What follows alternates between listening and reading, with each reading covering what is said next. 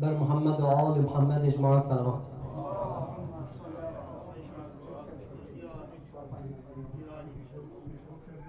عزیزان همه با هم دعای فرج را زمزمه میکنیم انشاءالله که تعجیلی باشد در فرج مولایمان آقا امام زمان اجل الله. صلوات بلند خلق فرمایید.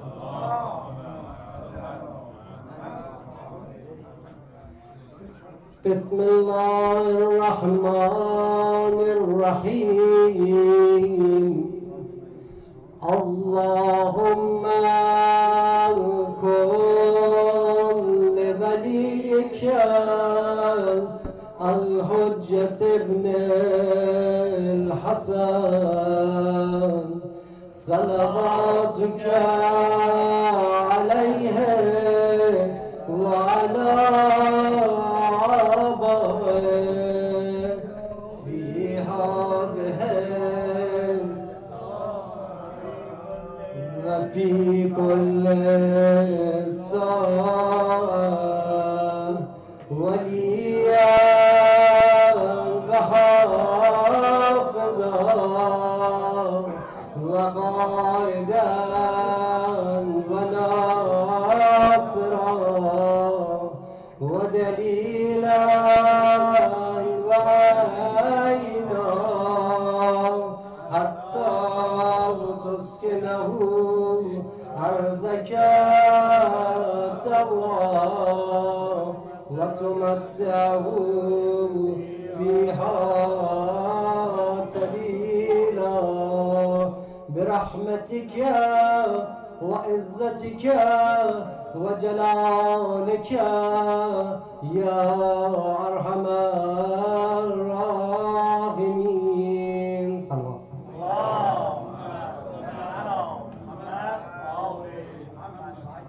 عزیزان حاجاتتان را مد نظر بگیرید انشاءالله که به برکت شب بزرگ هیچ کدام ما دست خالی از این مجلس بیرون نشویم. صلوات بلند خلق. التماس دعاستمه تمام عزیزان داریم. دعای کمیل را زمزمه میکنیم. بسم الله الرحمن الرحیم.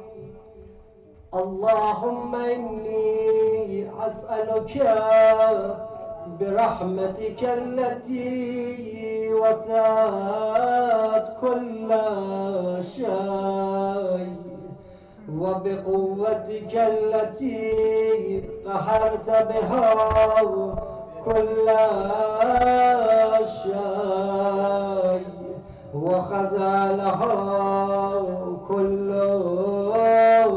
شيء وذللها كل شيء وبجبروتك التي قلبت بها كل شيء وبعزتك التي لا يقوم لها شيء وبعظمتك التي ملأت كل شيء وبسلطانك الذي يلاه كل شيء وبوجهك الباقي بعد فناء كل شيء وبأسمائك التي ملأت أركان كل شيء وبعلمك الذي أحاط بكل شيء وبنور وجهك الذي أزاله كل شيء يا نور يا قدوس يا نور يا أول الأولين ويا آخر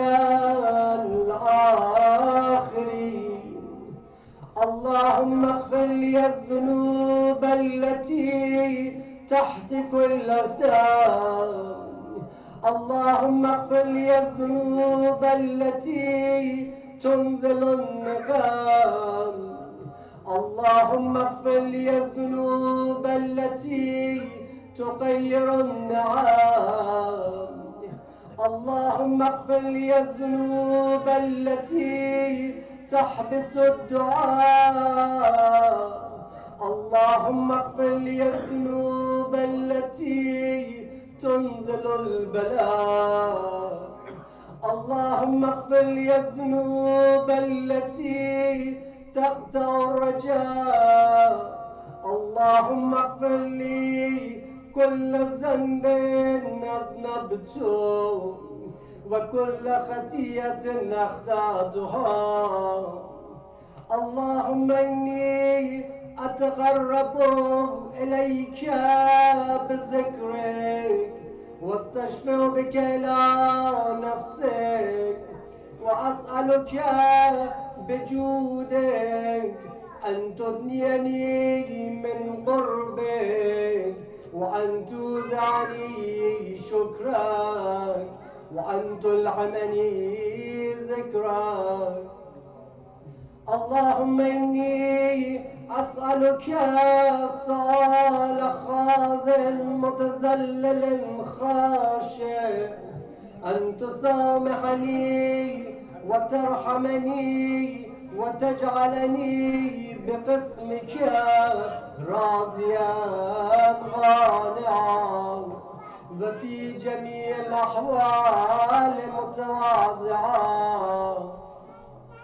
اللهم وأسألك سؤال من اشتدت فاقته وأنزل بك عند الشدائد حاجته، وعظم فيما عندك رغبته. اللهم عظم سلطانك وعلى مكانك وخفي مكرك وزهر أمرك وغلب قهرك وجرت قدرتك ولا يمكن الفرار من حكومتك. اللهم لا أجد لذنوبي غافرا ولا لقبائي ساترا ولا لشيء من عملي القبيح بالحسن مبدلا غيرك. لا إله إلا أنت سبحانك وبحمدك ظلمت نفسي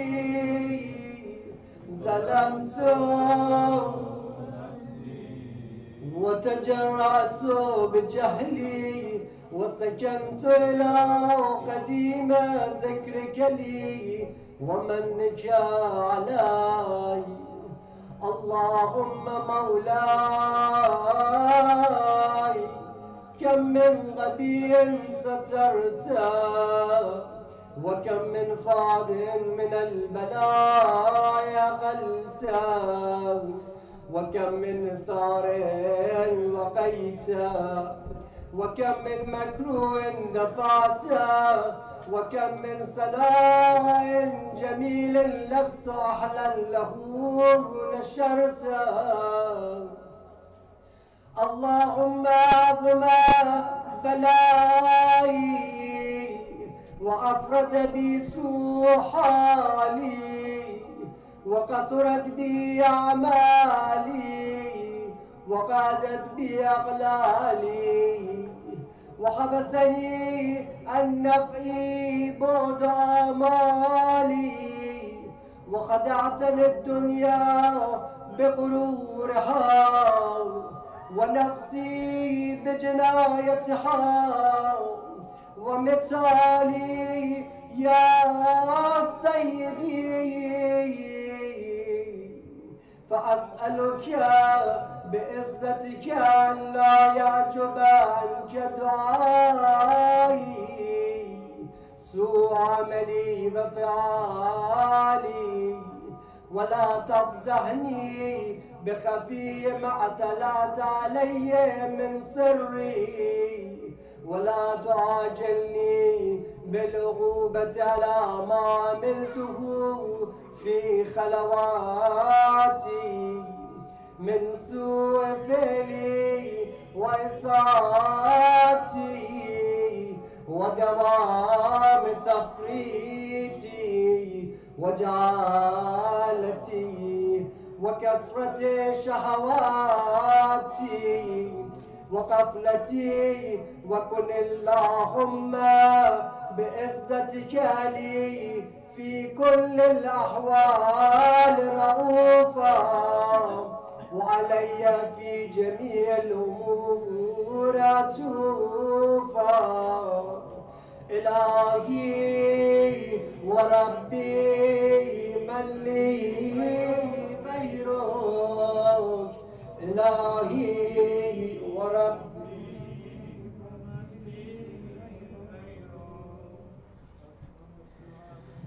إلهي وربي من لي غيرك،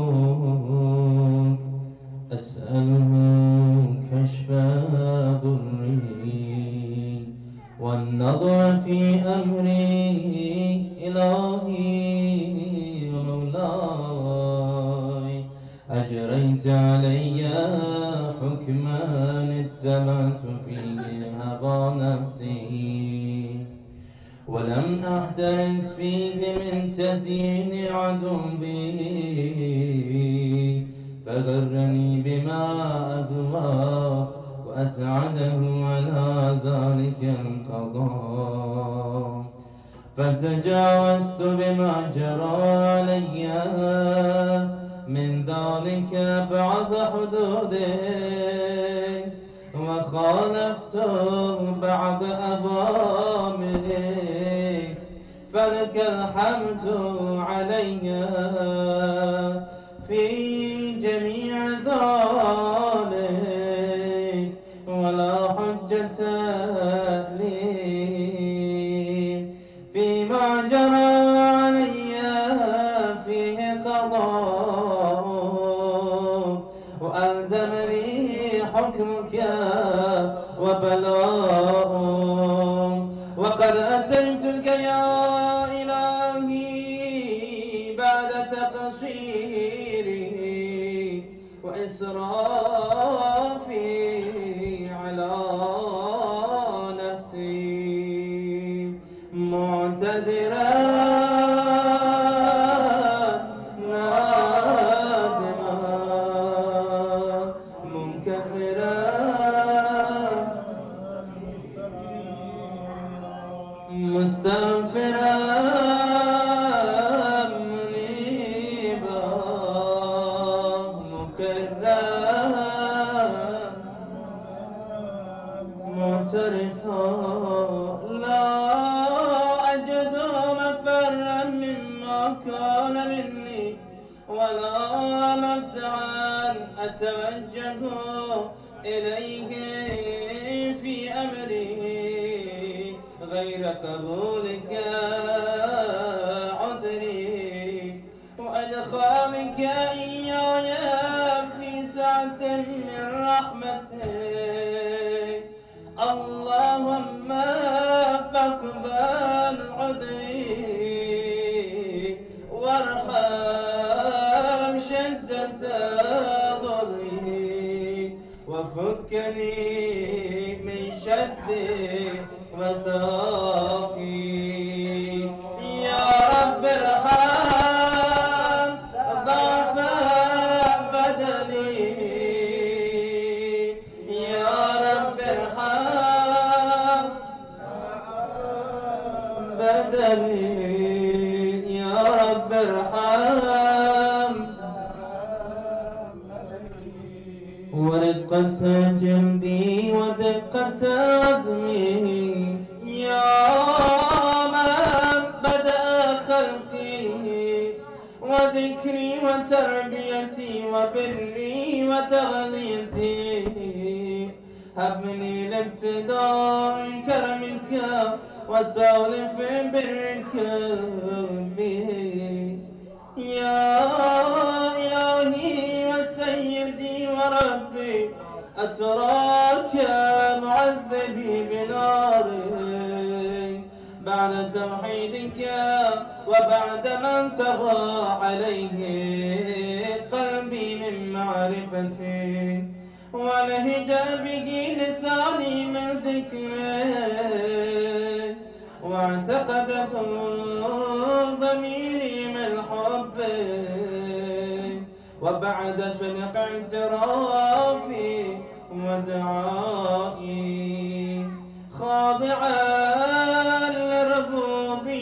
لربوبيتك هيهات أنت أكرم من أن تضيع من ربيت أو تبعد من أدنيت أو تشرد من آبيت أو تسلم إلى البلاء من كفيته ورحمته وليت شعري يا سيدي وإلهي ومولاي أتسلط النار على وجوه خرت لعظمتك ساجدا وعلى ألسن نطقت بتوحيدك صادقا ومن شكرك مادحا وعلى قلوب اعترفت بإلهيتك محققا وعلى ضمائر رحمت من العلم بك حتى صارت خاشعة وعلى جبارها سعت إلى أوطان تعبدك طائعا وأشارت باستغفارك مذعنا ما كذا الظن بك ولا أخبرنا بفضلك عنك يا كريم يا رب يا كريم يا كريم وأنت تعلم غافيا قليل من بلاء الدنيا وعقوباتها وما يجري فيها من المكاره على أهلها على أن ذلك بلاء ومكروه قليل مكثه يسير بقاؤه قصير مدته فكيف احتمالي لبلاء الآخرة وجليل وقوع المكاره فيها وهو بلاء تطول مدته ويدوم مقامه ولا يخفف عن أهله لأنه لا يكون إلا عن غضبك وانتقامك وسخطك وهذا ما لا تقوم له السماوات والأرض يا سيدي فكيف لي وأنا عبدك ضعيف ذليل حقير المسكين المستكين يا إلهي وربي وسيدي ومولاي لأي الأمور إليك أشكو ولما منها أضج وأبكي لأليم العذاب وشدته أم لطول البلاء ومدته فلئن شيعتني للعقوبات مع أعدائك، وجمعت بيني وبين أهل بلائك، وفرقت بيني وبين أحبائك وأوليائك، فهبني يا إلهي وسيدي ومولاي وربي، صبرت على عذابك، فكيف أصبر على فراقك؟ وهبني يا إلهي، صبرت على حر نارك، فكيف أصبر عن النظر إلى كرامتك؟ أم كيف أسكن في النار ورجائي عفوك؟ فبعزتك يا سيدي ومولاي أقسم صادقا، لئن تركتني ناطقا لأضجن إليك بين أهلها ضجيجا الآملين، ولأصرخن إليك صراخ المستصرخين، ولأبكين عليك بكاء الفاقدين، ولأنادينك أين كنت يا بني المؤمنين، ويا غاية آمال العارفين، يا غياث المستغيثين، يا غياث المستغيثين، يا غياث المستغيثين،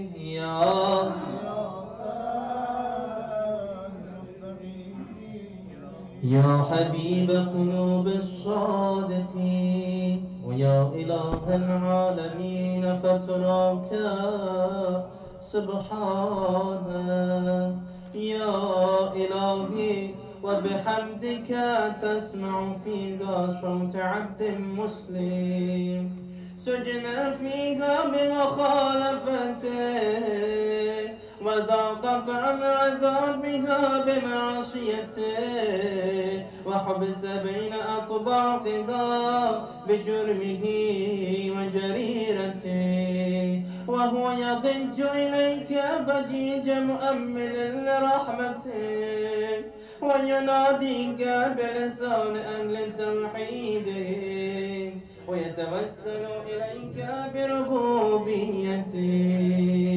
يا مولاي، فكيف يبقى في العذاب وهو يرجو ما سلف من حلمك ورأفتك ورحمتك؟ أم كيف تؤلمه النار وهو يأمل فضلك ورحمتك؟ أم كيف يحرقه لهيبها وأنت تسمع صوته وترى مكانه؟ أم كيف يشتمل عليه زفيرها وأنت تعلم ضعفه؟ أم كيف يتقلقل بين أطباقها وأنت تعلم صدقها؟ أم كيف تزجره زبانيتها وهو يناديك يا رب؟ أم كيف يرجو فضلك في عتقه منها فتتركه فيها؟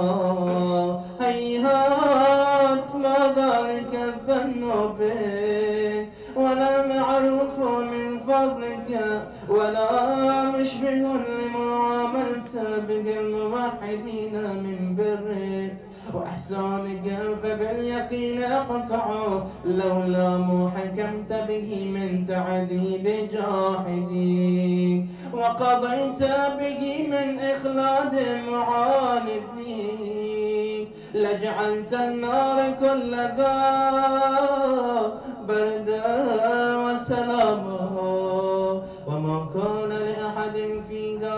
مستقرا ولا مقاما، لكنك تقدست أسماؤك، أقسمت أن تملأها من الكافرين من الجنة والناس أجمعين، وأن تخلد فيها المعاندين، وأنت جل ثناؤك.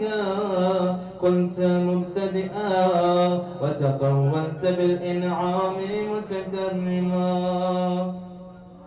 أفمن كان مؤمنا كمن كان فاسقا لا يستوون.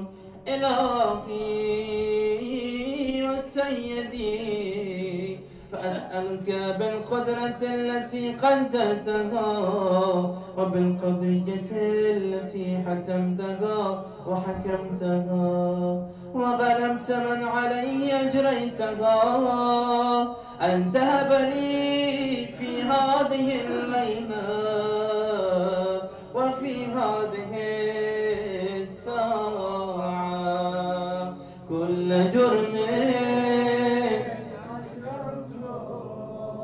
وكل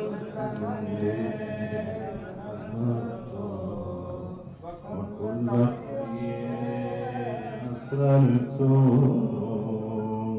وكل جهل حملته كتمته وأعلنته، أخفيته وأزهرته، وكل سيئة أمرت بإثباتها الكرام الكاتبين الذين وكلتهم بحفظ ما يكون مني، وجعلتهم شهودا علي مع جواري، وكنت أنت الرقيب علي من ورائهم والشاهد لما خفي عنهم، وبرحمتك أخفيت وبفضلك سترت، وأن توفر حظي من كل خير أنزلت أو إحسان فضلت أو بر نشرت أو رزق بسطت أو ذنب تغفر أو خطأ تستر. يا ربي يا ربي يا رب يا ربي يا ربي يا رب يا إلهي وسيدي ومولاي ومالك رقي، يا من بيدي ناصيتي، يا عليما بضري ومسكنتي، يا خبيرا بفقري وفاقتي، يا ربي يا ربي يا رب يا ربي يا ربي يا رب. أسألك بحقك وقدسك وأعظم صفاتك وأسمائك أن تجعل أوقاتي من الليل والنهار بذكرك مأمورا وبخدمتك موصولا، وأعمالي عندك مقبولا، حتى تكون أعمالي وأورادي كلها وردا واحدا، سرمدا یا سیدی یا سیدی یا من علیه معولی یا من الیه شکوت احوالی یا ربی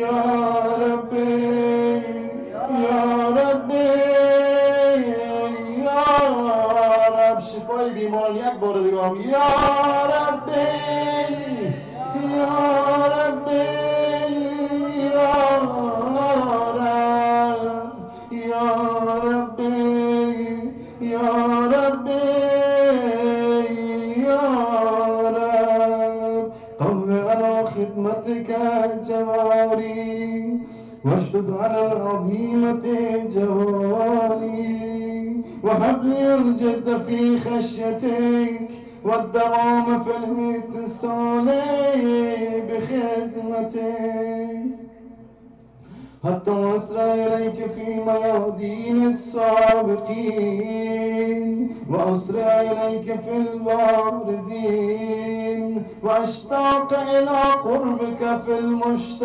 المشتاقين وأدنو منك ذنوب المخلصين وأخافك مخافة الموقنين وأجتمع في جوارك مع المؤمنين اللهم ومن أرادني بسوء فارد ومن كادني فكد واجعلني من أحسن عبيدك نسيبا عندك وأقربهم منزلة منك وأخسهم زلفة لديك فإنه لا ينال ذلك إلا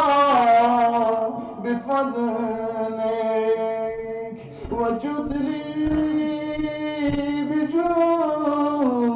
بجودك وأتف علي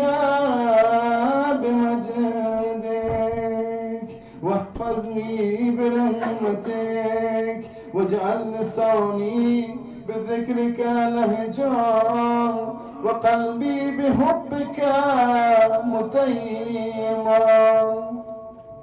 ومن علي بحسن إجابتك وأكلني أثرتي واغفر ذلتي فإنك قضيت على عبادك بعبادتك وأمرتهم بدعائك وزمنت لهم الإجابة فإليك يا ربي نسبت وجهي وإليك يا ربي مددت يدي فبعزتك استجب لي دعائي وبلغني مناي ولا تقت من فضلك رجائي واكفني شر الجن والإنس من أعدائي يا سريع الرضا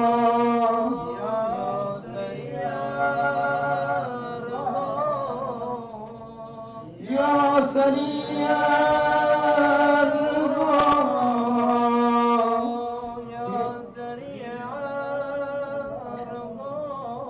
واغفر لمن لا يملك إلا الدعاء فإنك فعال لما تشاء يا من اسمه دواء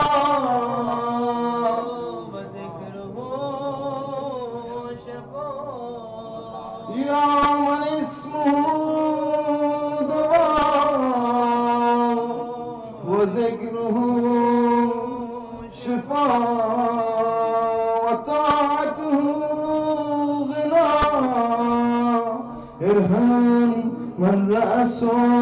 مانع الرجاء وسناء البكاء يا سابقا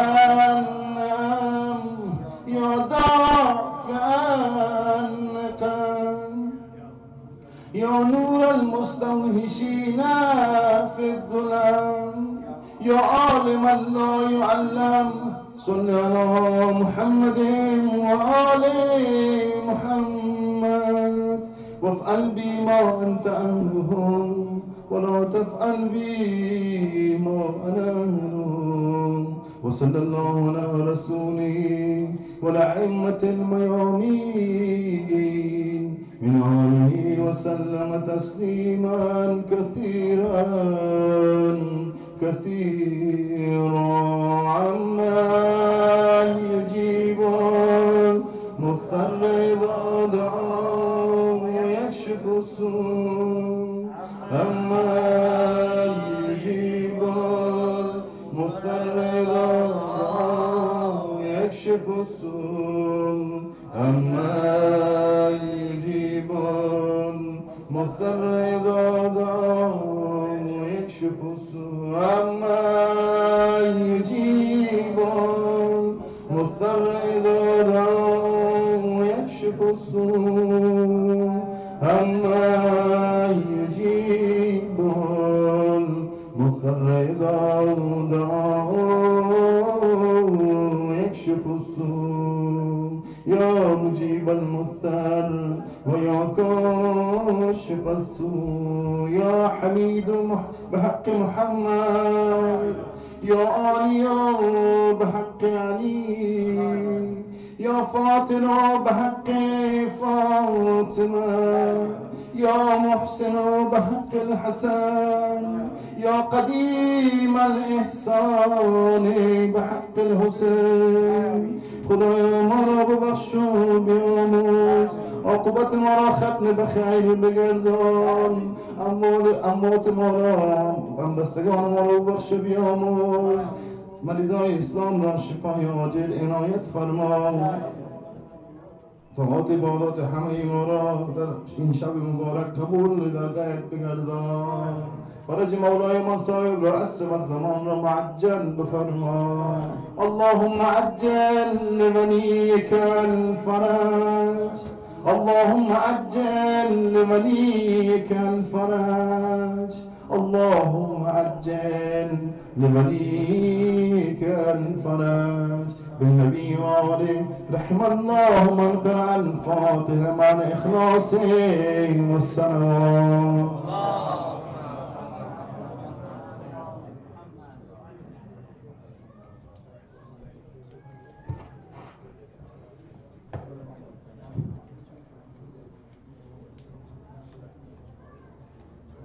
بر محمد و آل محمدش مع صلوات. دومین صلوات برای تعجیل در فرج آقای امام زمان صلوات بلندتر خواهد. سومین صلوات برای شفای تمام مریضان مخصوصا خواهر عزیزی که التماس دعا گفته و همچنین اون مریضی که منظور که مد نظر ماست و سلامتی تمام مریضان اسلام صلوات سوم با بلندتر خواهد.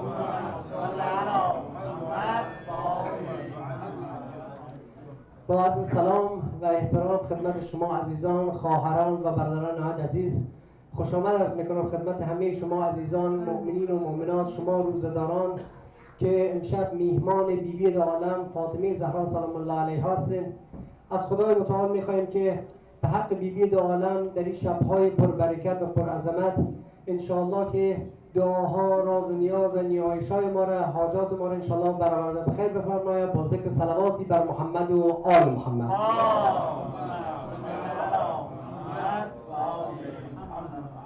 خب اول از همه سالروز فرارسیدن سالروز ضربت خوردن مولایمان اول مظلوم عالم یعصوب الدین امیر المؤمنین علی ابن ابی طالب را تسلیت عرض میکنم خدمت محضر قطب عالم امکان امام زمان ما ارواحنا فدا و همچنین شما خواهران و برادران نهاد عزیز. انشاءالله که طاعات و عبادات همه ما قبول درگاه حق قرار گرفته باشه و از خدای متعال میخوایم که این تفریق به ما بده که این شب‌های پربرکتی را که در پیش روی داریم توشه از این شب‌ها برای شب اول قبر ما ذخیره کنیم با ذکر صلواتی بر محمد و آل محمد.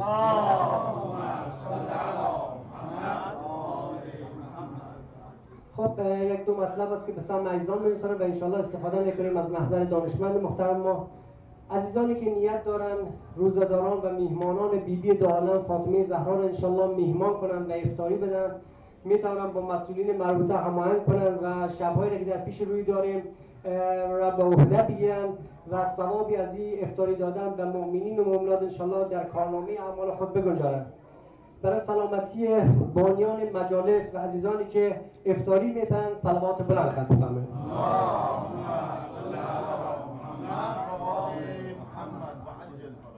شب جمعه از خوب است یادی کنیم از همه اموات ما، پدران و مادران، بیوارثین و بدوارثین، عزیزانی که سالها در این مجالس بودند، در میان ما بودند و حال دستشان از این مجالس کوتاست و اسیر خاک گشتند. شادی روح همه ای عزیزان. الفاتحه مع الاخلاص و صلوات.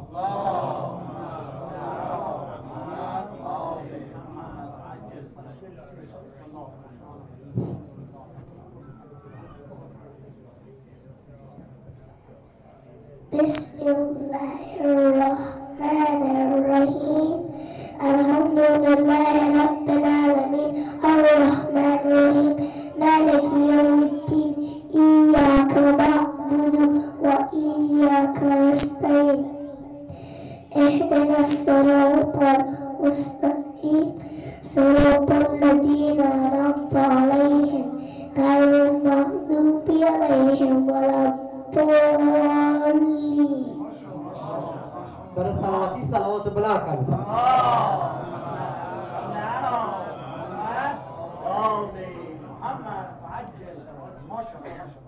احسن به طفل نوحال عزیز ما. خب اما پروگرام امشب با سخنرانی انشاءالله بعد از عرایض بنده از سخنرانی دانشمند محترم ما رو داریم و نماز مغرب و عشا و بعد از نماز مغرب و عشا صرف افطار خواهد بود و بعد از صرف افطار انشاءالله اعمال شب قدر انشاءالله که توفیق خداوند بده و در کنار هم عزیزان وقت داشته باشند، تشریف داشته باشند و انجام بدهیم با ذکر صلواتی بر محمد و آل محمد. و اما پروگرام فردا شب طبق روال هر شب رأس ساعت 7 با دوره قرآن عظیم الشأن آغاز میشه و بعد از آن دعای افتتاح، سخنرانی و نماز مغرب عشا و انشالله صرف افطار خواهد بود. از تمام خواهران و برادران عزیز خواهشمند هستیم که انشالله تشریف بیارن و از این پروگرام ها و محافل بسیار نورانی و در این شب‌های پرعظمت استفاده کنن. مخصوصا خواهشمند هستیم از تمام عزیزان اطفال خردشان را حتما بیارن که با این مجالس بیشتر آشنا شوند با مسیر اهل بیت ما که به هر حال مرکز آینده سازای ما این طفلای خرد ما هستند و انشالله که از اینجا به اینجا بیان و آشنا شوند با مفاهیم اینجا، با احکام و با اصول اسلامی ما. انشالله که وعده دیدار ما انشالله فردا شب رأس ساعت 7 در این مرکز شریف اسلامی با صلوات بلند خط فرمایید.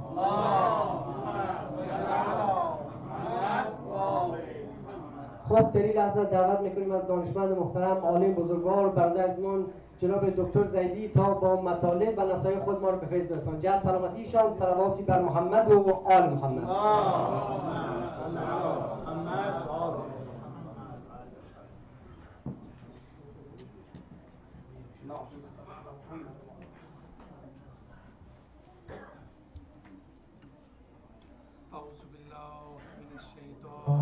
الرجيم بسم الله الرحمن الرحيم الحمد لله رب العالمين والصلاة والسلام على سيد الأنبياء والمرسلين ومولانا أبي القاسم محمد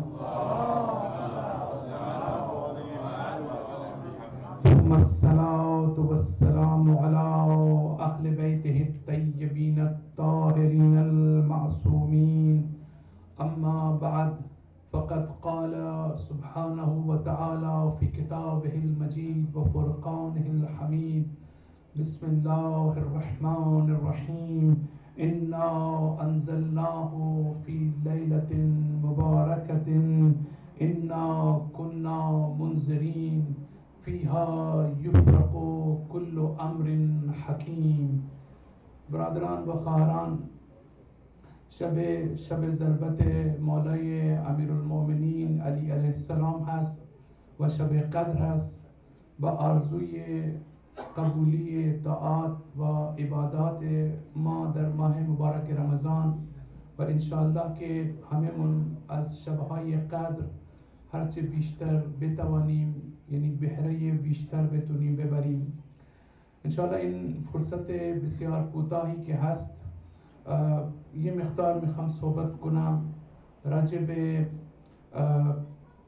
نکاتی که ممکن است در کلمات و حکمت‌های امیرالمؤمنین برای ما الگو باشد و ما بتونیم از این بیانات امیرالمؤمنین برای زندگی خودمون استفاده بکنیم. همچنین راجع به شب قدر فقط من انشاءالله مفصلتر هم صحبت میکنم، ولی دو سه نکته هست که به نظر میرسد که خیلی مهم هست که ما به اون توجه بکنیم که وقتی که ما اعمال شب قدر رو انجام میدیم چه نوع شرایطی رو باید در نظر بگیریم و از ما چه انتظاراتی وجود دارد.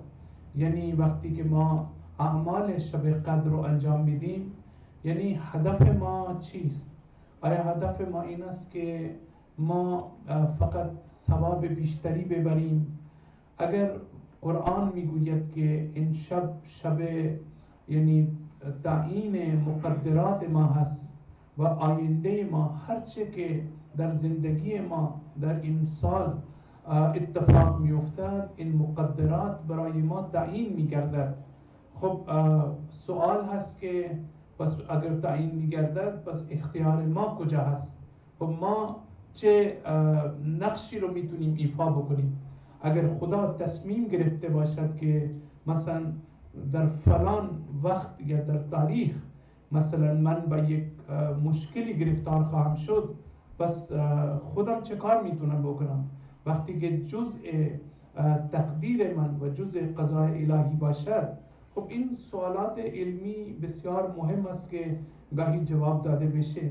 ولی الان دو سه نکته‌ای که میخواستم عرض بکنم این است که من تلاش کردم که محققین و حکما و عرفای ما وقتی که راجع به شب قدر صحبت کردن و راجع به همین که یعنی تقدیر الهی در این شب متعین میگردد، اینها از چه الفاظی استفاده کردن. من فکر میکنم که ما اگر همون الفاظ رو هم بدونیم ما به هدف خودمون هم میرسیم. من اون الفاظ و کلماتی که در نوشته های مختلف در مورد شب قدر اونجایی که علما صحبت کردن، من اونها رو جمع آوری کردم و میخواستم ببینم که واقعا ما میتونیم از این استفاده بکنیم یا نه. اتفاقا خیلی جالب هست که ما همین الفاظ و کلمات رو خدمتون عرض بکنم. یکی این است که شب قدر یعنی این هست که ما زمینه آمادگی رو پیدا بکنیم. یعنی این یک چیزی است که من الان فرض کنیم یادداشت کردم. یعنی شب قدر این نیست که مثلا حالا ما فرض کنیم یک شب بیاییم، دو شب بیاییم و اعمال خودمون رو انجام بدیم و همه چیز خوب میشه. شب قدر مربوط به تعهد خودمون هست، مربوط به این هست که کامیتمنت و دیترمینیشن، یعنی چقدر ما نسبت به آینده متعهد میشیم، چقدر ما نسبت به آینده اراده این رو داریم که ما میتوانیم خودمون رو اصلاح بکنیم.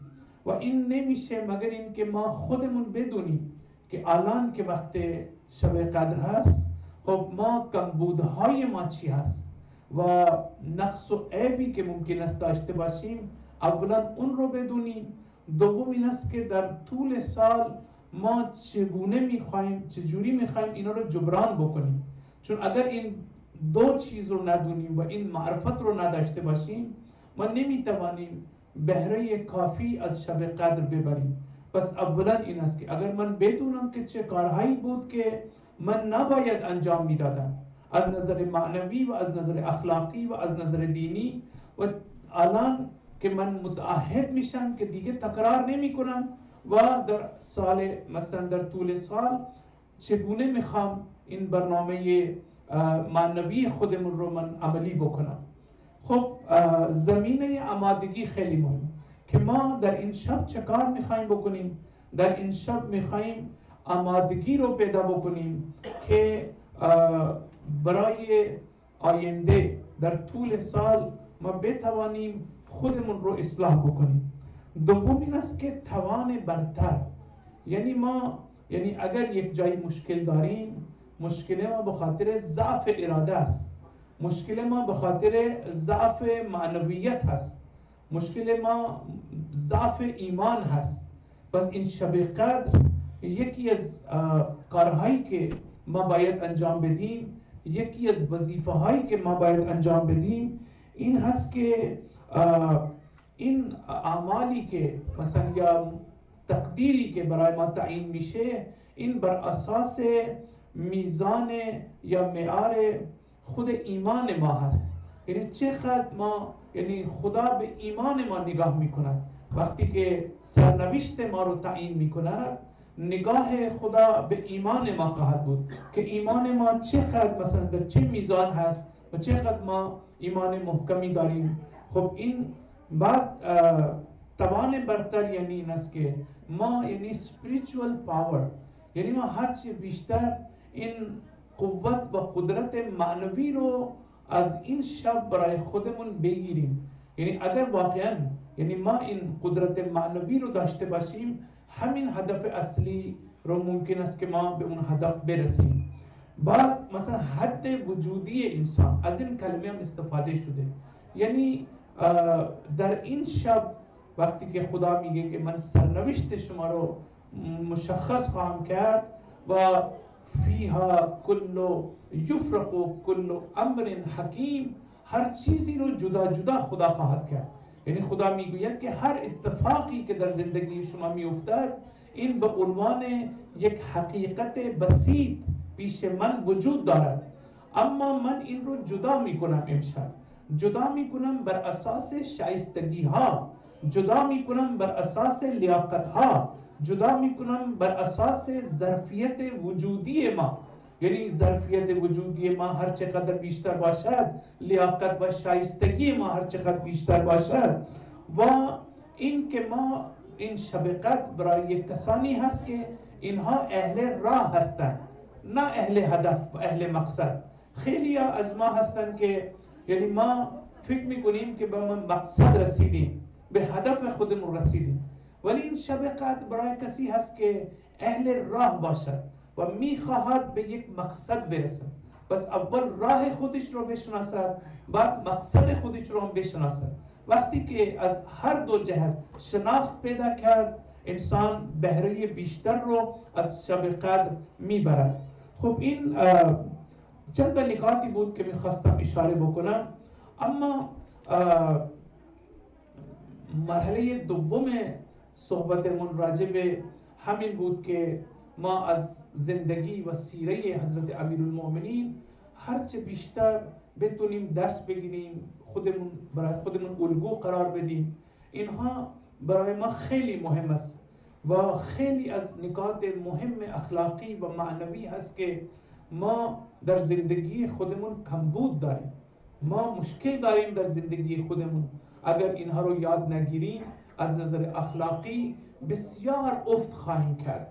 و مثال های زیادی یعنی پیش من وجود دارد که من میتونم بگم که اگر مثلا فلان شخص اگر فلان قول امیرالمؤمنین رو میدانست یا به اون عمل میکرد، الان به این سرنوشت دوچار نمیشد. بس معنیش این است که خب خیلی چیز هست که ما در نهج البلاغه داریم، ولی متاسفانه ما اون فیض کافی رو ازش نمیبریم.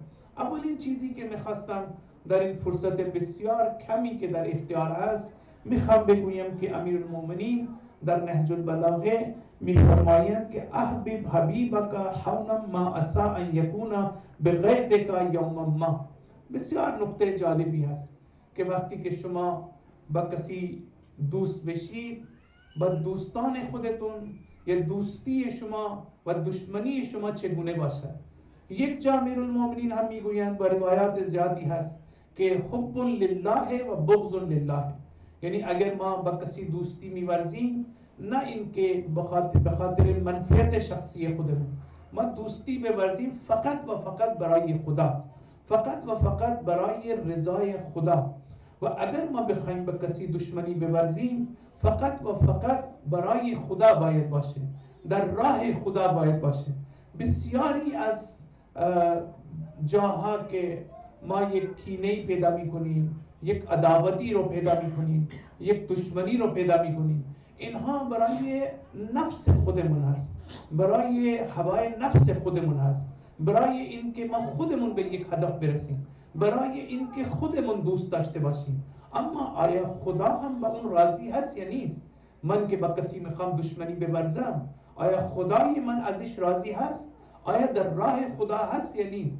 خب این چیزی هست که خیلی باید نسبت به این مسئله ما دقت بکنیم و توجه بکنیم. اما اینجا امیرالمومنین از یک جهت دیگه ایشون میگن که شما اگر یک کسی رو دوست داشته باشید، دوستی شما باید در حد اعتدال باشد. شما نباید در دوستی خودتون افراط بکنید. چرا باید در اعتدال باشد؟ چون گاهی انسان میدونید که با کسی دوست میشه و فوق العاده بر اون شخص اعتماد میورزد و فوق العاده انسان اسرار خودش رو به او فاش میکنه، به اسرار خودش رو بهشون میگه. خب امیرالمومنین در همچه جاها شما ببینید چگونه ما رو راهنمایی میکنن. میگن که وقتی که شما میخواید با کسی دوستی بکنید، اگر شما یک دوستی داشته باشید، در دوستی خودتون نباید افراط باشد، نباید تفرید باشد. شما باید از افراط و تفرید پرهیز بکنید و شما باید اعتدال داشته باشید. ممکن است همون کسی که دوست شما هست فردا اون دشمن شما بشه. خب خیلی مهمه که مثلا با خیلی فکر کنم که همه کسانی که الان اینجا هستن بالاخره نوعی این تجربه رو دارن که مثلا شما نسبت به یکی خیلی اعتماد میکنید و فکر میکنید که این بهترین دوست من هست، فکر میکنید که واقعا این اگر من یک روزی من دچار بحران شدم، گرفتار شدم، همون شخصی هست که به من کمک میکنه. ولی بعدا معلوم میشه که نه، این اصلا دوست نبوده. وقتی که من مورد آزمایش قرار گرفتم دیدم که این واقعا دوست من نبوده. خب امیرالمومنین میگویند که شما وقتی که میخواید با کسی دوستی بکنید افراط نکنید، یعنی ممکن است همون دوست ممکن است دشمن شما بشه. حالا وقتی که دشمن شما شد میشه محرم راز شما دیگه. شما الان از نظر روانشناسی شما فکر بکنید که واقعا یعنی چه نوع حالتی رو ما پیدا میکنیم. اگر یک کسی که تا دیروز دوست ما بوده حالا همه اسرار زندگی من رو میدونه، البته اخلاق اقتضا میکنه که من اگر دوست شما هستم و امروز این دوستی هم از بین رفت و من دشمن شما شدم، این باید امانت این اسرار شما رو باید حفظ بکنم. من باید محرم اسرار شما باشم. من باز هم حق ندارم که به دیگران بازگو بکنم و شما رو مثلا نسبت به دیگران نقص و عیب شما رو برملا بکنم. حالا دشمن این کارو نمیکنه.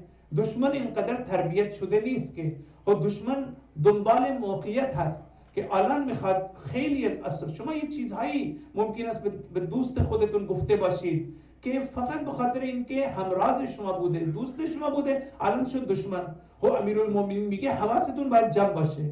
شما وقتی میخواید با کسی دوستی بکنید افراط نکنید، همه چیزا بهشون نگید، ولی بالاخره در یک حدی این دوستی رو باید شما داشته باشید. بعد امیرالمومنین میگویند که وقتی که شما کسی رو دشمن داشته باشید یا یک دشمن شما باشد، شما در این دشمنی هم افراط نکنید. حالا خوبه ما فهمیدیم که افراط در دوستی چقدر گاهی ضرر داره، حالا افراط در دشمنی این چرا ضرر داره؟ خب امیرالمومنین گفت که شما در دشمنی هم افراط نکنید.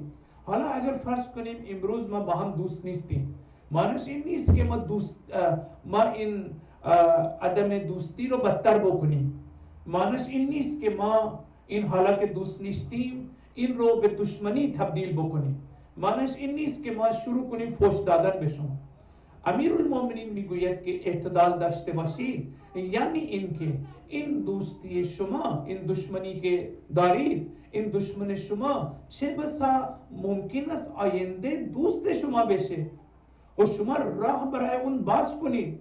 اگر شما راه رو باز نکنید این چی میشه آخرش؟ بس همیشه یک راه رو داشته باشید که این دشمن ممکن هست برای شما فردا دوست بشه و ممکن است از خیلی از دوستانی که شما فکر میکنید دوست شما هستن، همین دشمنی که امروز دشمن شما هست فردا وقتی که دوست شما شد خیلی بهتر از دوستانی هست که شما فکر میکنید اینا دوستان شما هستن. پس این امیرالمومنین گفتن که شما باید خیلی اعتدال رو در نظر بگیرید وقتی که دوستی و دشمنی رو میبینید. من فکر میکنم که امشب این یک نکته هست که نکته اول این بود که شب قدر یعنی داشتن آمادگی، شب قدر یعنی توجه کردن به لیاقت ها و شایستگی های خودمون. دومین نکته این است که توجه کردن به دوستی و دشمن خودمون.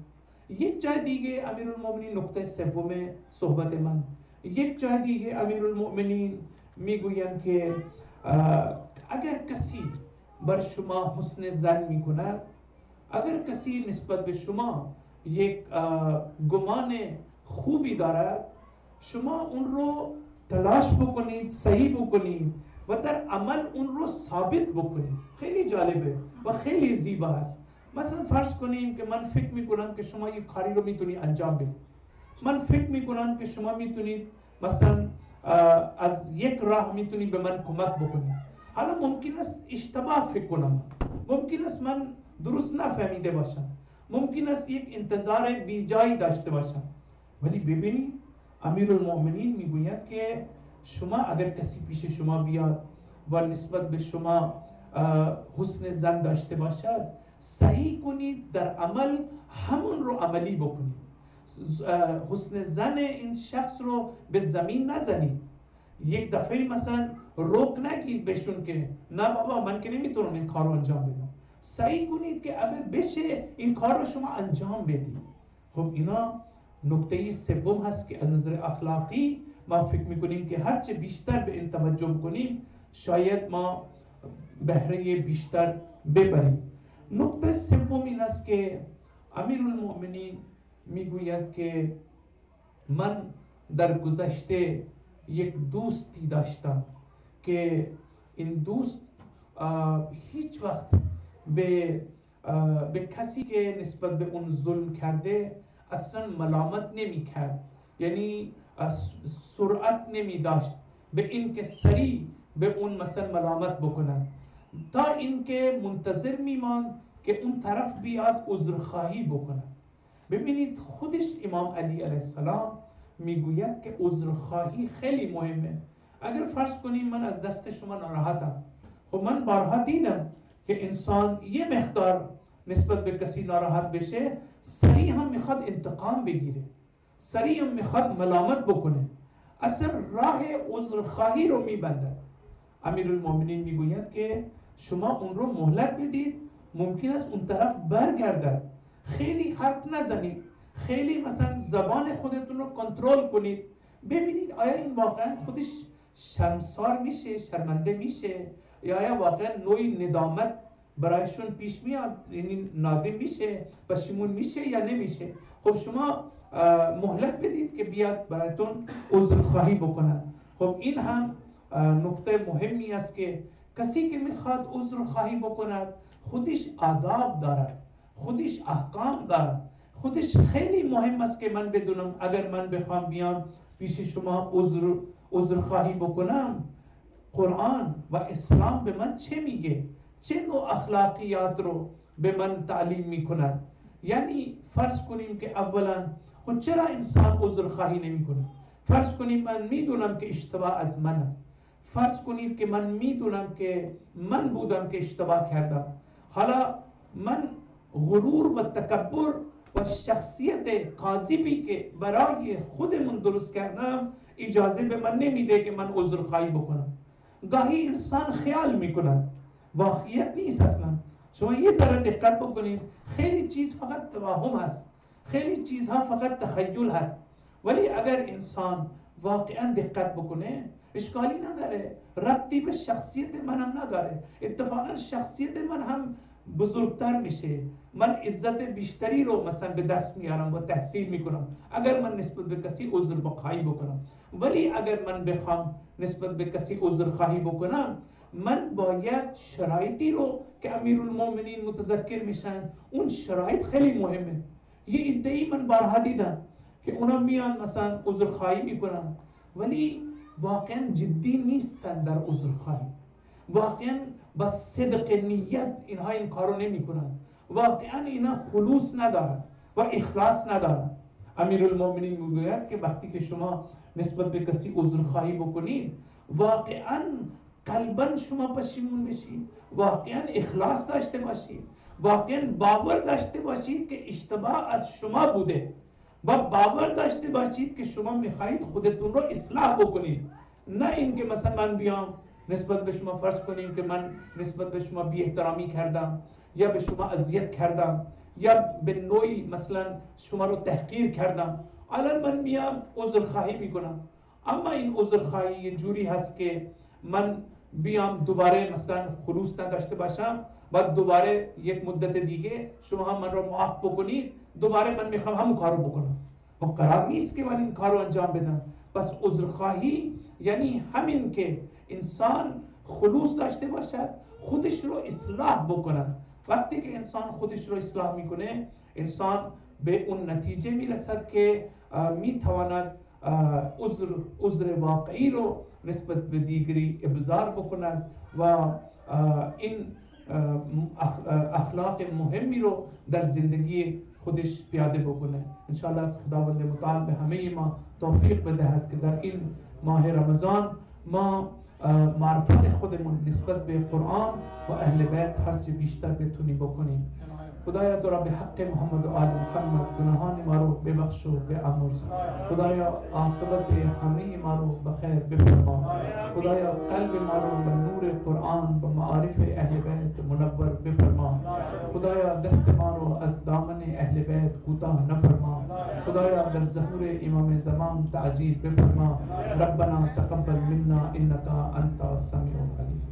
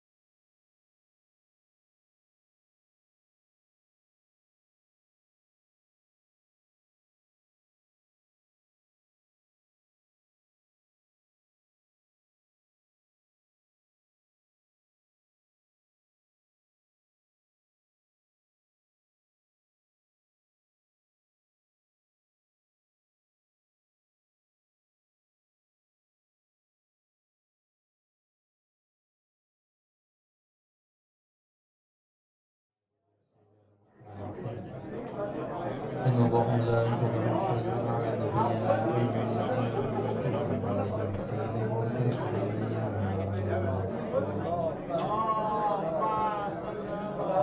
الله أكبر الله أكبر الله أكبر الله أكبر. أشهد أن لا إله إلا الله. أشهد أن لا إله إلا الله.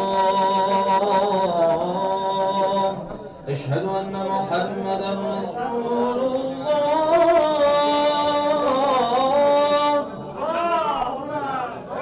أشهد أن محمدا رسول الله.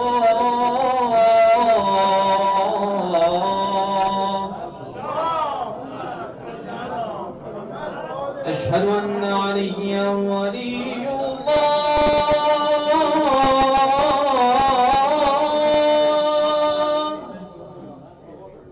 أشهد أن عليا حجة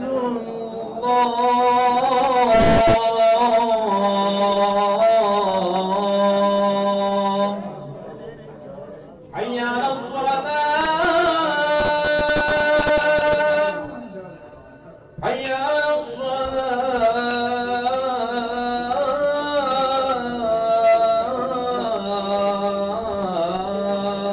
حي على الفلاح. حي على الفلاح.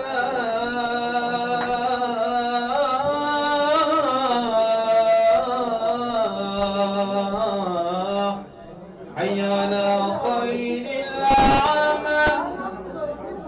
حي على خير العمل. الله أكبر الله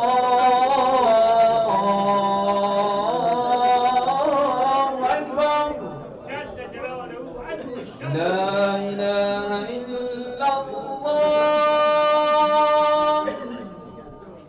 لا إله إلا الله. صلى الله على سيدنا محمد وآله وسلم. الله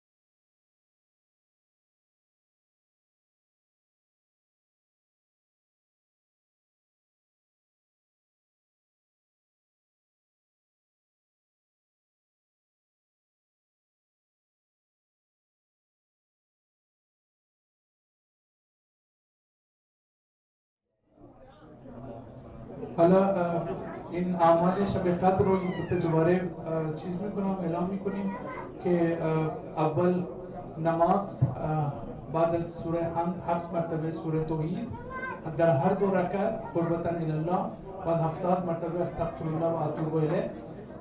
بعد دیگه انشاءالله ذکر مصیبت خواهد بود و اعمال قرآن به سر.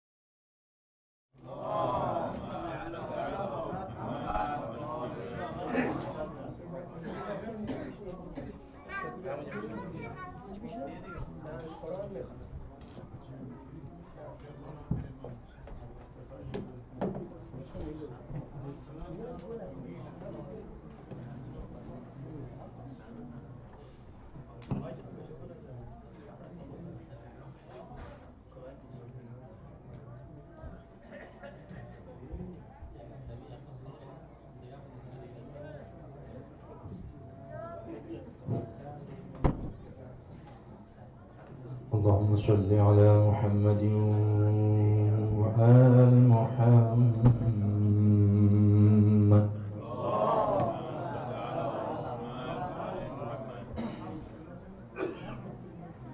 أعوذ بالله من الشيطان الرجيم.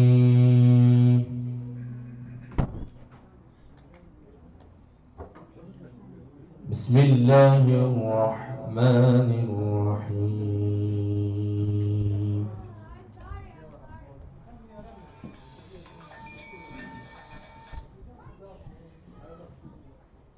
لا أقسم بهذا البلد وأنت حل بهذا البلد ووالد وما ولد لقد خلقنا الإنسان في كبد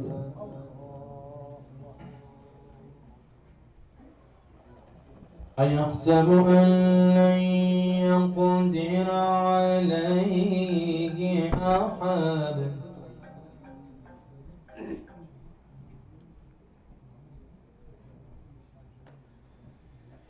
بسم الله الرحمن الرحيم.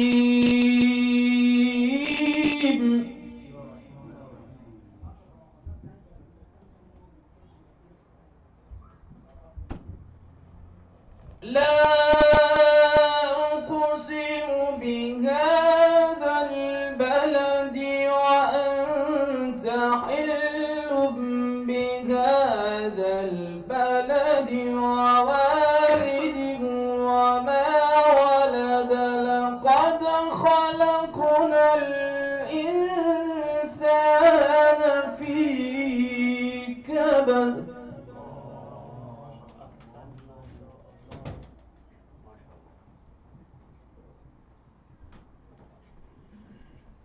لا أقسم بهذا البلد وأنت حل بهذا البلد ووالد وما ولد لقد خلقنا الإنسان في كبد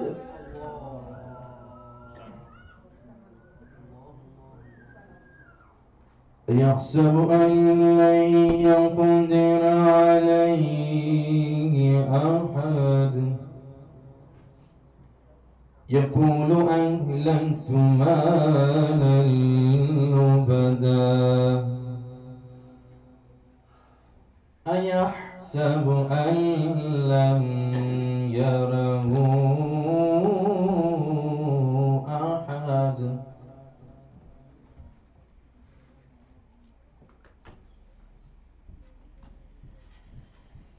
ألم نجعل له عينين ولسانا وشفتين وهديناه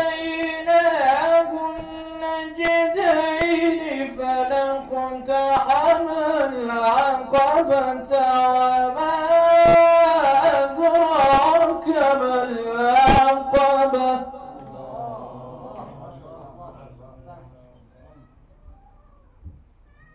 فك رقبة أو إطعام في يوم ذي مسغبة يتيما ذا مقربة أو مسكينا ذا متربة أو مسكينا ذا متربة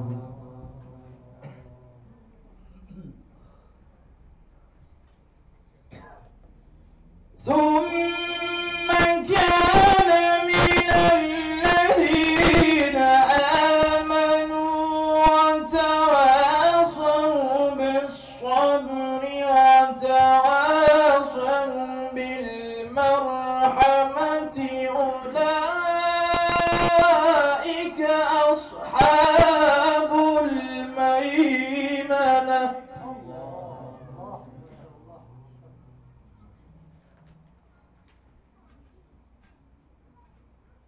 والذين كفروا بآياتنا هم أصحاب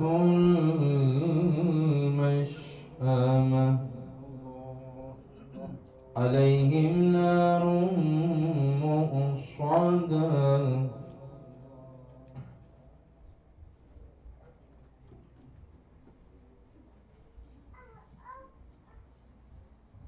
الله أكبر بسم الله الرحمن الرحيم يا أيتها النفس المطمئنة ارجعي إلى ربك راضية مرضية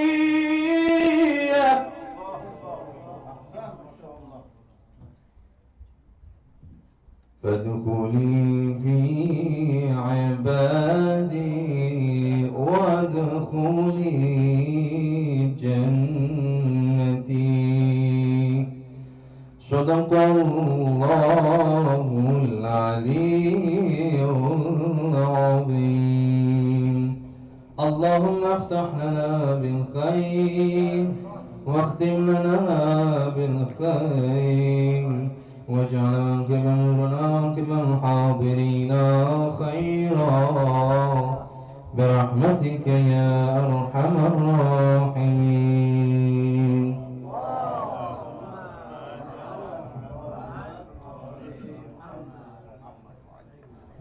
با کمال سپاس و تشکر از برده ازمان قاری عزیزمان رامشان عزیز برای سلامتیشان و فامیل محترمشان صلوات البلاغ بفرمایید. خب این ما پروگرام رو ادامه بدیم و انشالله که عزیزان وقت داشته باشن و تشریف داشته باشن تا آخر برنامه و استفاده کنن از حضور مدای عزیزمان و همچنین برنامه و احیای شب قدر. خب بیش از این وقت رو نمیگیرم و وقت تقدیم میکنم به مداح اهل بیت ما حاج آقای عبدالخالق حسینی. انشالله فیض میبریم.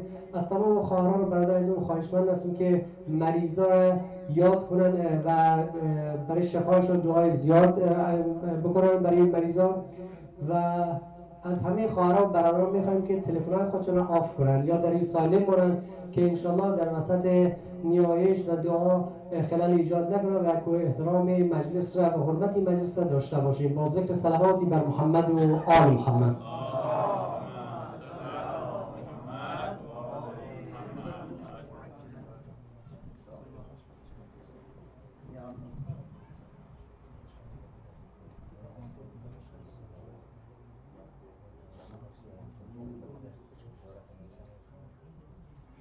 اللهم صل على محمد وآل محمد.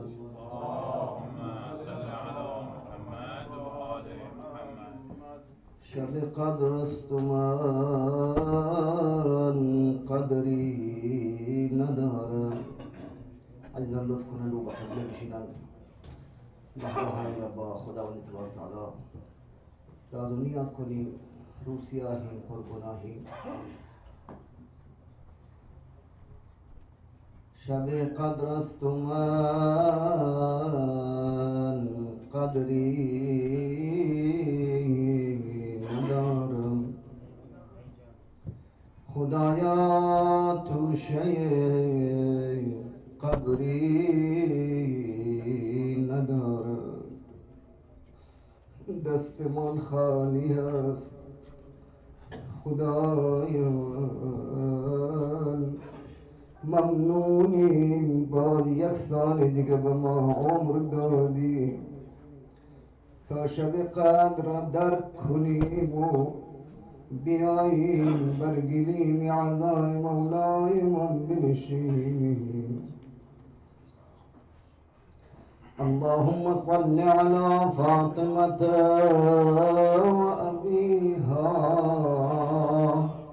وبعلها وبنيها وسر المستودع فيها بعدد ما أحاط به علمك. بخندع فرجنا دعا اثر دارد، دعا کبوتر عشق است بال و پر دارد. بخوان دعای فرج را که یوسف زهرا ز پشت پرده غیبت به ما نظر دارد. همه با هم برای سلامتی مولامان دعا کنیم. بسم الله الرحمن الرحیم. اللهم كل وليك الحجة الحسن صلواتك عليه وعلى آبائه في هذه الساعة وفي كل ساعة وليا وحافظا وقائدا وناصرا ودليلا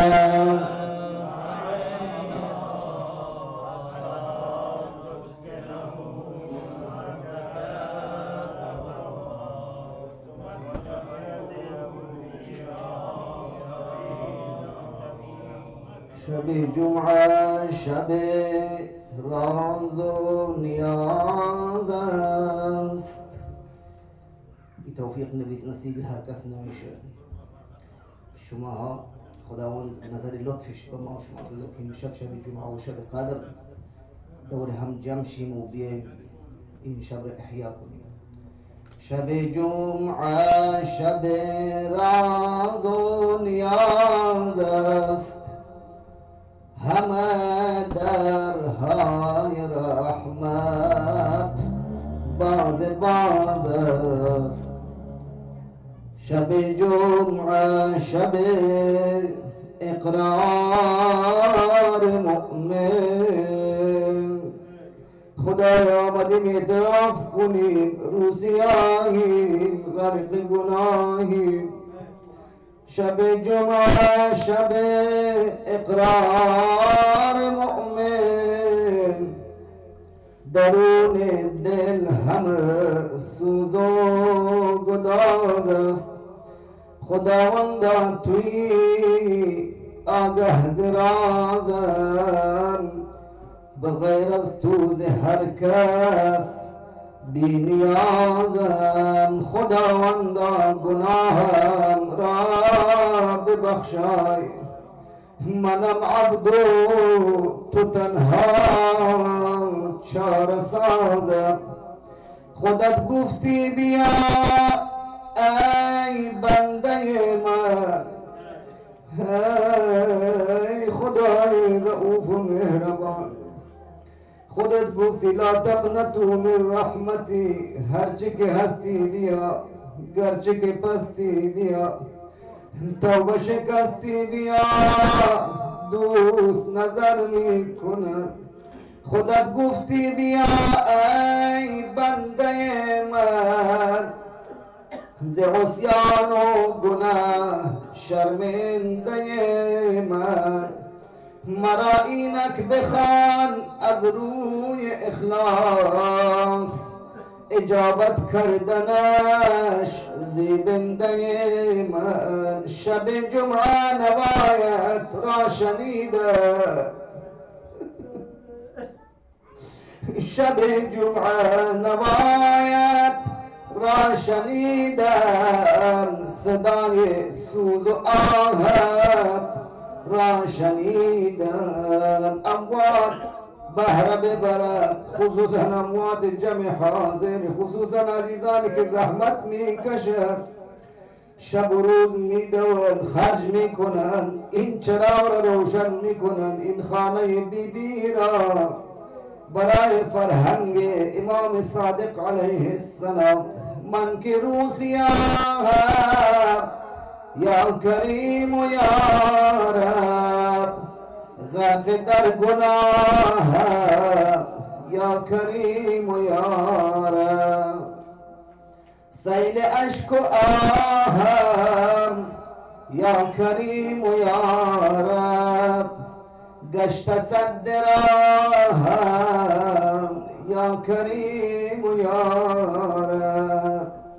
من هر چی هستم بنده تو هستم، هرچی عهد بستم ای خدا شکستم. توبه کردم باز گناه نمودم،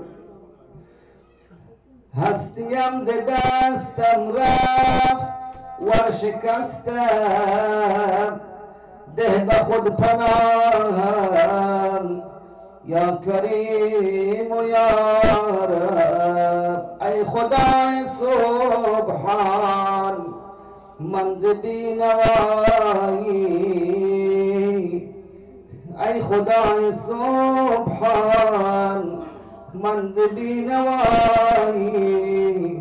در بر تو ساقان میکنم گدایی، در بر تو سلطان میکنم گدایی.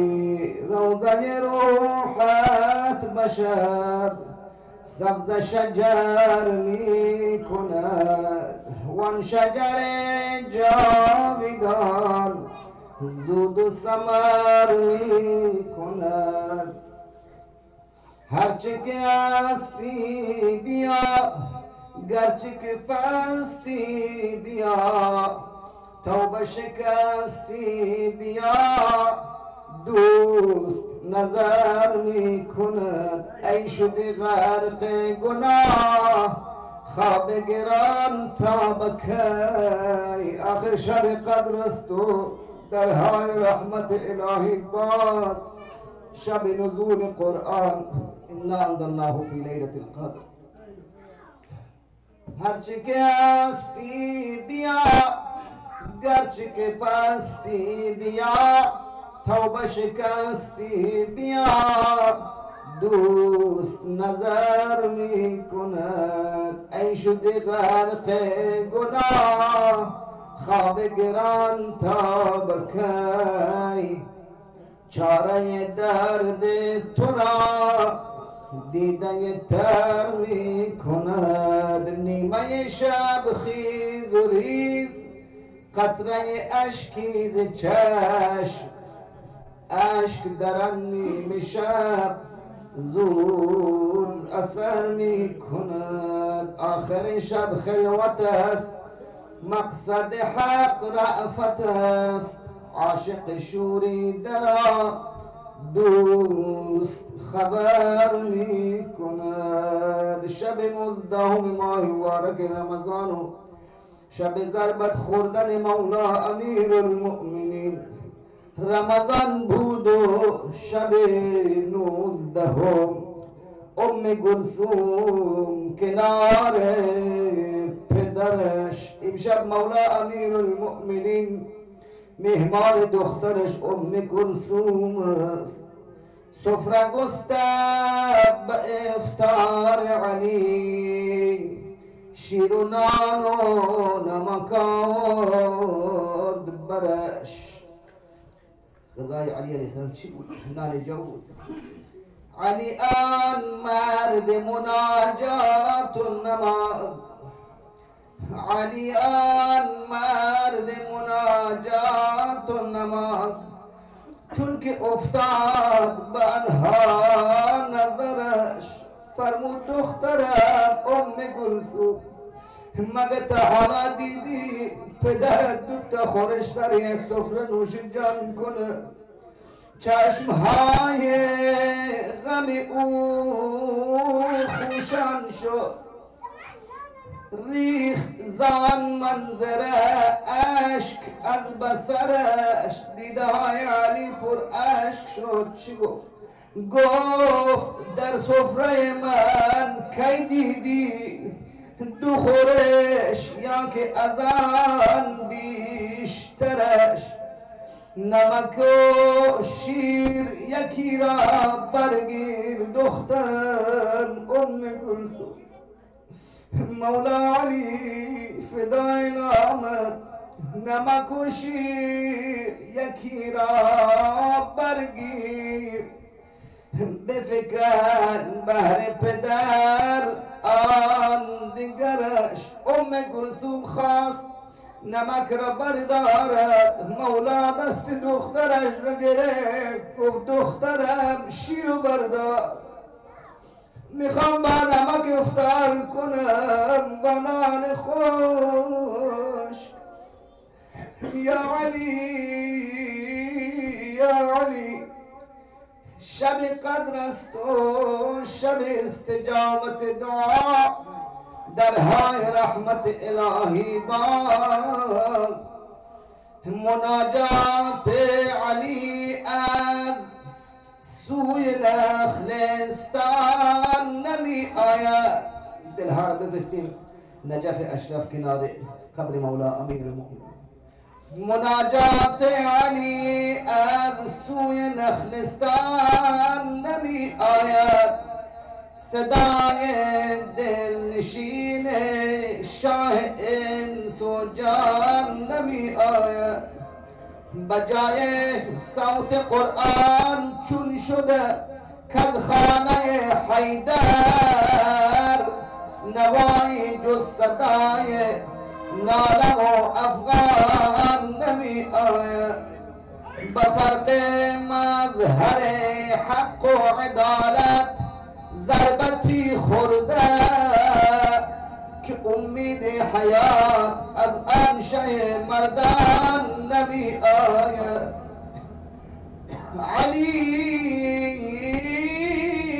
در بستر مرگ است و مشغول نماز امشب، بگو خادم به مسجد خسرو خوبان نمی آید. امشب علی خواب ندارد، می نویسند در تاریخ وقتی نزدیکی های آذان صبح میشه مولا امیر المؤمنین میخواد برد به طرف مسجد، اما مرغابی ها دور بر علی حلقه میزنند. یا علی امشب مسجد نرو، یا علی شب نمیخواد مسجد بری. همین که باز هم میاد عبای مولا امیر المؤمنین به قفل در گیر میکنند، در هم اجازه نمیدهد. میفهمند دیگه علی سلامت از مسجد بر نمیگردد. علی در بستر مرگ است و مشغول نماز امشب، بگو خادم به مسجد خسرو خوبان نمی آید. یتیمی دامن مادر گرفته اشک می ریزد که ای مادر چرا غمخوار ما طفلان نمی آید. و چشم تر بره سر می کشد بیچارگان امشب که یارب از چی آن مولای درویشان نمی آید.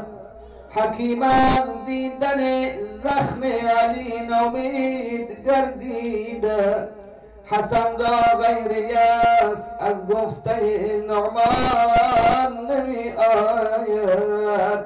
مولا امیر المؤمنین بین حیات تا صبح راه میرد، با خود این جمله را زمزمه می کند: لا حول ولا قوة الا بالله العلی العظیم. انا لله و انا الیه راجعون.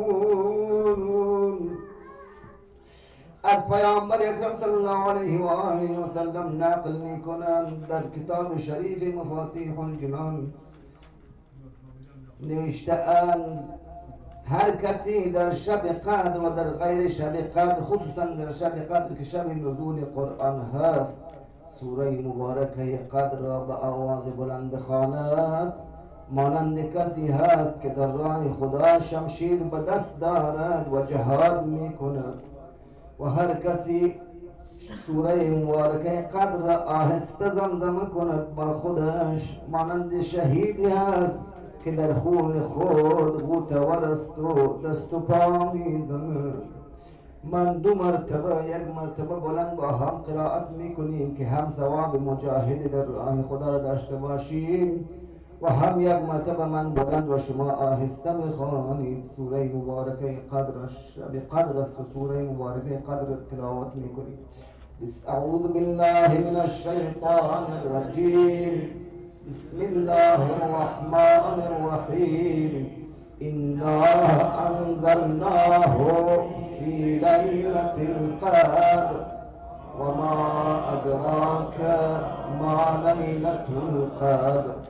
ليلة القدر خير من 1000 شهر. تنزل الملائكة والروح فيها بإذن ربهم من كل أمر. سلام هي حتى مطلع الفجر. حالا من بلند میخوام شما آهسته بخونید. اعوذ بالله من الشیطان الرجیم. بسم الله الرحمن الرحیم. انا انزلناه في ليلة القدر. ما قرآن را در شب قدر نازل کردیم. و ما ادراک ما لیلة القدر. شما چی میدن که شب قدر چی شب با عظمتی هست؟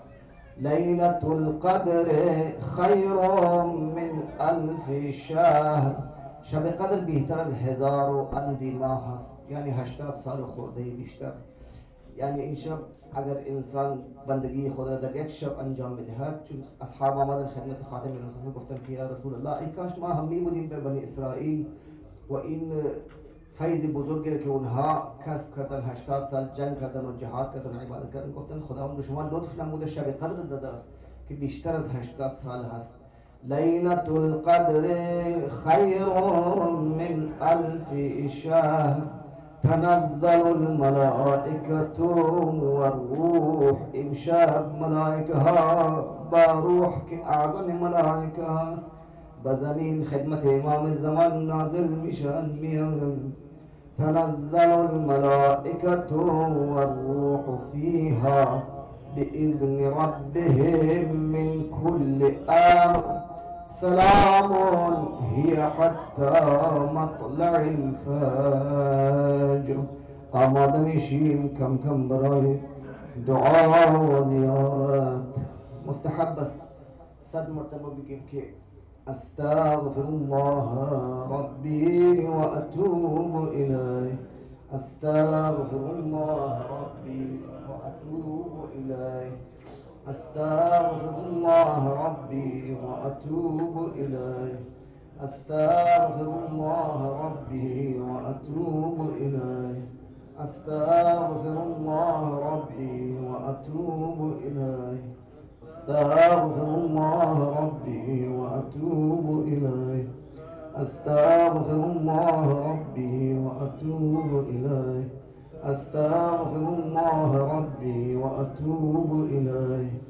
استغفر الله ربي واتوب اليه. استغفر الله ربي واتوب اليه. استغفر الله ربي واتوب اليه. استغفر الله ربي واتوب اليه. استغفر أستغفر الله ربي وأتوب إليه أستغفر الله ربي وأتوب إليه أستغفر الله ربي وأتوب إليه أستغفر الله ربي وأتوب إليه أستغفر الله ربي وأتوب إليه اللهم العن قتلة أمير المؤمنين بلند اللهم العن قتلة أمير المؤمنين اللهم العن قتلة أمير المؤمنين اللهم العن قتلة أمير المؤمنين اللهم العن قتلة أمير المؤمنين اللهم العن قتلة أمير المؤمنين اللهم العن قتلة أمير المؤمنين اللهم العن قتلة أمير المؤمنين اللهم العن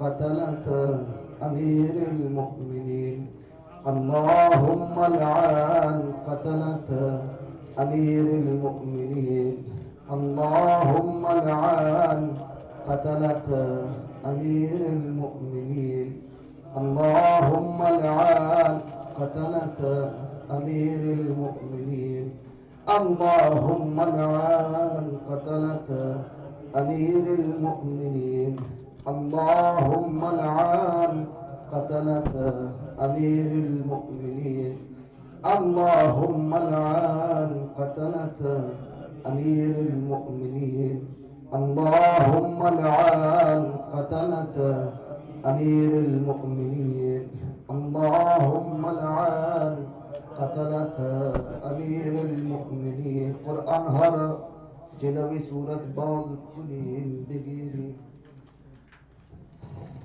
دعاء رب أهبا كلين اللهم إني أسألك بكتابك المنزل وفيه ما فيه اسمك الأكبر وأسمائك الحسنى خدایا تو رو به حق قرآنت قسم دیگه حوصله ها سر رفته جگرها خون هست فرج امام زمان ما رو برسان خدایا زمین در فساد فرا گرفته مردم آواره و بیچاره شدن در طول این 40 سال ما خانه و کاشانه مردم آتش گرفته شد جوانهای ما را قتل عام میکنن هر روز خدایا تو رو به حق فرق شکافته علی علیه السلام قسمت بدهیم به حق این قرآن عظیمت یک امنیت را در تمام بلاد اسلامی خصوصا در کشور مظلوم ما به همین زودی ها برقرار بفرما اللهم إني أسألك بكتابك المنزل وفيه ما فيه اسمك الأكبر وأسماؤك الحسنى ويخاف ويرجى أن تجعلني من عتقائك من النار خدای ما را از جمله کسانی قرار بدی امشب که از آزاد شدگانی از آتش جهنم هستند خدای جوانهای ما را از شر فسادها گرفتاریها از انواع فرهنگهای غلط نجات عنایت بفرما همه ما را در راه نیک و عاقبت ما را خیر مختم بخیر بگردان أن تجعلني من عتقائك من النار حاجات خود را از خدا بخواهید یک دقیقه سکوت میکنیم بین خود و خدایمان خلوت کنیم ببینیم چی کردیم در طول یک سال خداوند لطف نمود یک ماه روزه دیگه و ما عمر داد تا بیاییم بندگی کنیم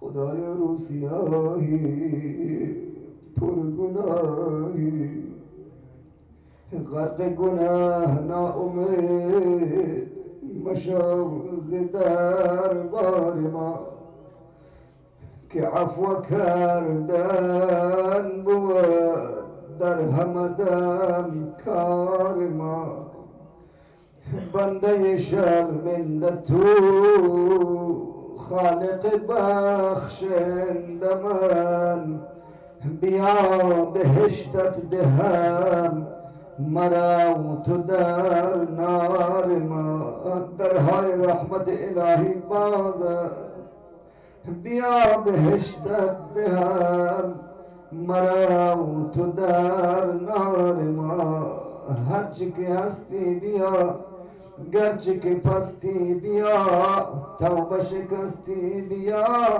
امیدواری بجوی ز نام غفار ما قرآن ها را روی سر بگذاری اللهم بحق هذا القرآن وبحق من أرسلته به وبحق كل مؤمن مدحته فيه وبحقك عليهم فلا أحد أعرف به وبحقك منك إلهي بك يا الله بك يا الله بك يا الله بك يا الله بك يا الله بك يا الله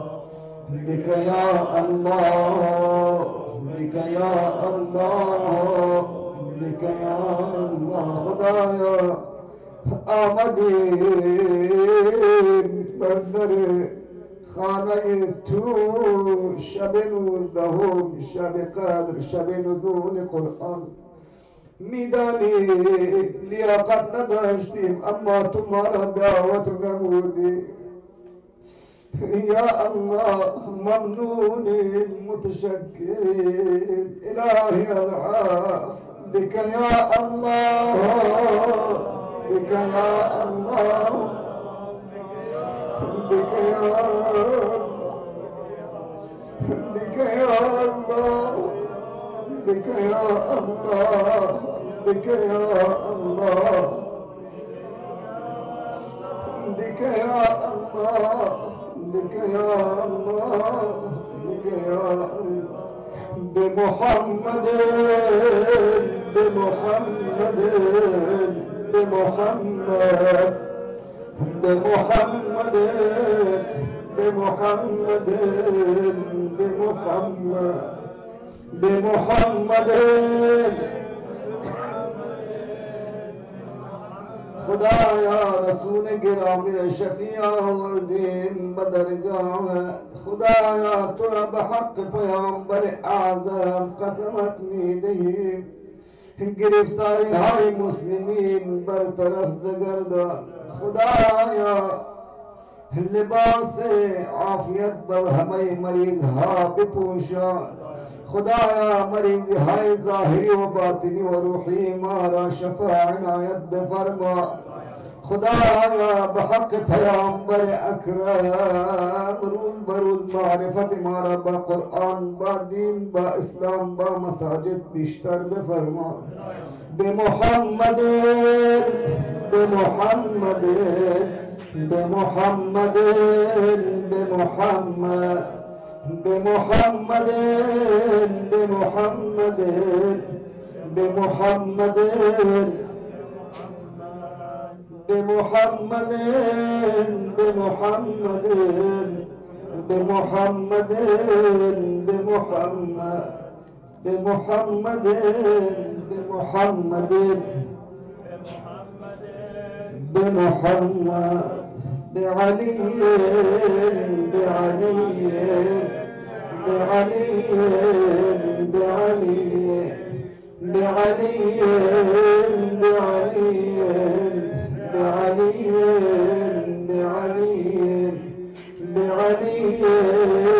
بعلي بعلي بعلي بعلي بعلي خدایا علی علیہ السلام را شفیع آوردیم به درگاهت تو را به فرق شکافته مولا علی علیه السلام عاقبت ما را ختم بخیر بگردان یا رب دل مرده مرا احیا کن بر روی گدای نیمه شب دروا کن سوگند به قطره قطره خون علی پرونده اعمال مرا امضا کن امشب بعلی بعلی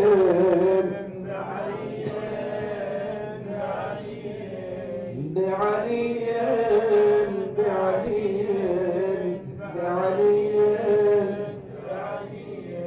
بفاطمة بفاطمة بفاطمة بفاطمة بفاطمة بفاطمة بفاطمة بفاطمة بفاطمة بفاطمة بفاطمة بفاطمة بفاطمة بفاطمة بفاطمة بفاطمة بالحسن بالحسن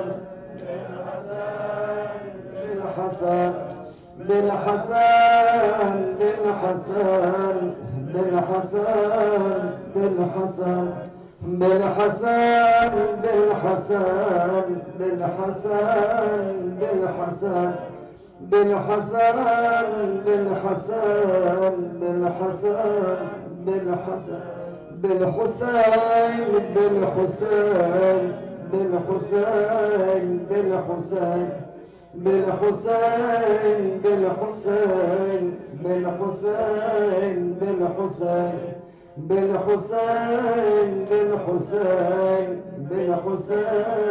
بالحسين بالحسين بالحسين بالحسين بالحسين بالحسين خدایا تو رو به گلوی بریده مولا ابا عبدالله الحسین زیارت کربلای معلا بدلت هیچ شیعه داوشتان نگذار خدایا این 40 های بعد نصیب ما بفرما بعلي بن الحسين بعلي بن الحسين بعلي بن الحسين بعلي بن الحسين بعلي بن الحسين بعلي بن الحسين بعلي بن الحسين بعلي بن الحسين بعلي بن الحسين بعلي بن الحسين بعلي بن الحسين بعلي بن الحسين بمحمد بن علي بمحمد بن علي بمحمد بن علي بمحمد بن علي بمحمد بن علي بمحمد بن علي بمحمد بن علي بمحمد بن علي بمحمد بن علي بمحمد بن علي بمحمد بن علي بمحمد بن علي بجعفر بن محمد بجعفر بن محمد بجعفر بن محمد بجعفر بن محمد بجعفر بن محمد بجعفر بن محمد بجعفر بن محمد بجعفر بن محمد بجعفر بن محمد بموسى بن جعفر آقای زندانی بموسى بن جعفر بموسى بن جعفر بموسى بن جعفر بموسى بن جعفر بموسى بن جعفر پیامبر اکرم خداوند بش فرمود از این قوم هیچ چیز اجر و مزد نخواه قل لا اسألكم عليه اجرا الا المودة في القربى نمیدانم چی شد بعد از پیامبر چی کردن با اون همه سفارشی که پیامبر نمود